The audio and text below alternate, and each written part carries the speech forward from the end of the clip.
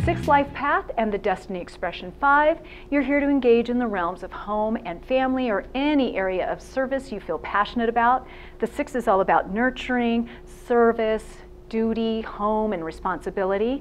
And the energy of the 5 really does not innately get the 6. The 6 is more white picket fence, while the 5 does not want anything to do with a fence whatsoever. So this is a very interesting combination. The upside is that it can express itself as magnetic and visionary, very responsible and persuasive, or compassionate and helpful.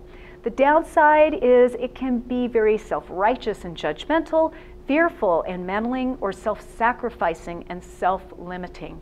Your nickname, the Progressive Nurturer. Visit me at FeliciaBender.com for more information about how to understand yourself and others, validate your life's purpose, and change what might be standing in the way to living your most optimal and purposeful life.